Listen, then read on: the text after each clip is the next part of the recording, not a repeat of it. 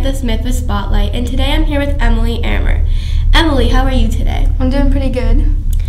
So you're a freshman, right? Correct. So is being a freshman as scary as everyone says that it is? I don't really think so. I think it's pretty easy.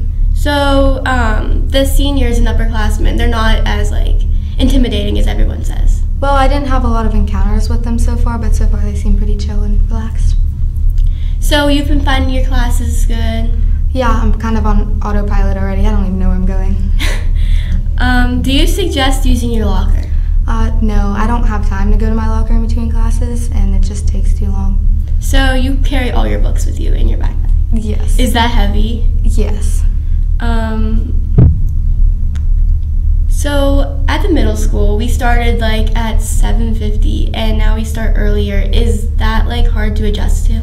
A little bit, but you get used to it after a week or so. Did your middle school teachers prepare you well enough for high school? I don't really see a difference, so I'm assuming that means that it's the same. So you say that they basically trained you well enough? Yeah. Do you have a study hall? No. Do you wish you had a study hall? Not really, because I feel like I'd be bored. So you have enough time at home to do your homework?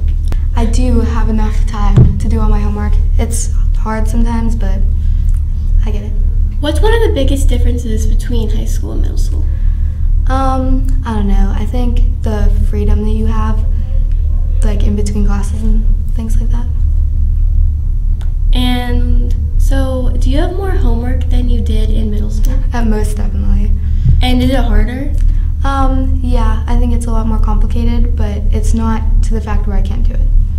One last question. Do you have any advice to any incoming freshmen? Don't worry about it. It's really easy. Good. This has been Samantha Smith with Spotlight. Have a good day.